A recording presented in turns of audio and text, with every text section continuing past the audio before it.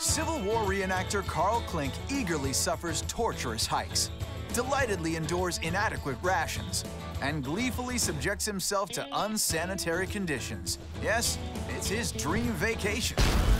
Ultimately wrecked by a tick on his tool. What was that? Eventually, I did kind of go to my brother and say, hey, hey Heath, you know, I got a problem. Dude, what?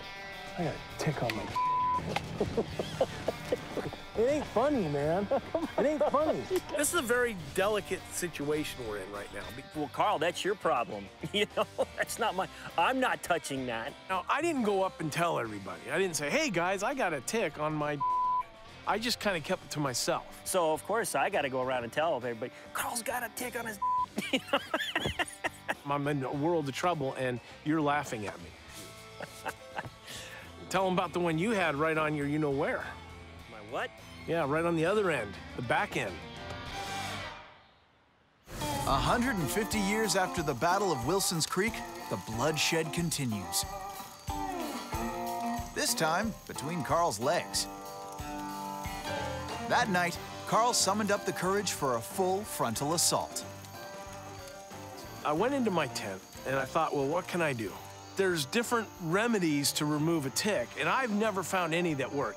I said, did you, try to heat up anything and, touch it? I'm not about to add heat that close to the end of my member. It's just not what you want to do. That's a nasty dilemma. But I didn't want to rip it out, because if the head broke off, now you've got a chance of getting infection. And I guarantee you, no guy wants to get infection in that part of his body. So I just said, I'm gonna leave it be and see where it goes.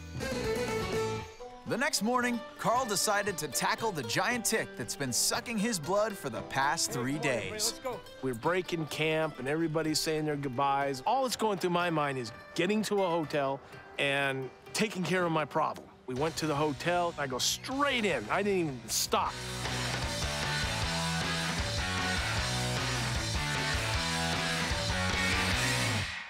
I decided to just grab and yank and pulled him right off. And luckily for me, the head was still attached. Into the toilet he went with a mighty flush. I sent him on down the river. Carl gives him a military send-off, a burial at sea.